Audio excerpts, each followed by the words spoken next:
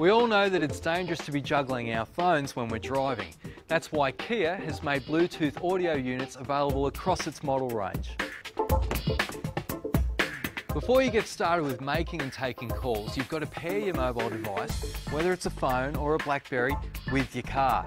First up, make sure that your phone is actually Bluetooth enabled and the function is activated.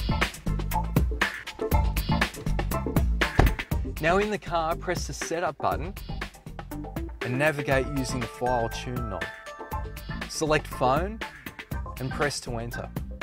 Choose pair and the LCD will show you that it's searching for a device. It will also display your passkey code, in this case 4 zeros. Now on your phone, go to Bluetooth setup and tell it to search for a device. This might be different for your phone model. If it is, check with your phone manual how it's done. Search done. Kia Motors should now appear as a found device.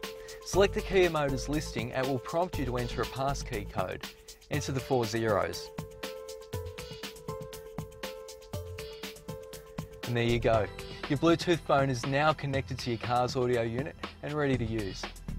Now making and taking calls is simple. Everything is controlled by 2 buttons on your steering wheel and uses your car's audio system. To make a call, press the off hook button. This is the top button on the steering wheel.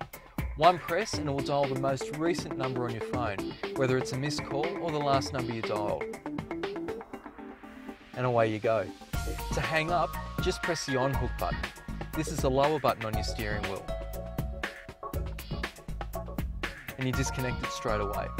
Taking an incoming call is even easier. When you hear a ringing sound through your car's audio system, just press the off hook button to connect. Once again, to hang up, it's the on hook button at the bottom of your steering wheel. With Kia's Bluetooth, it's that simple to take and make calls safely.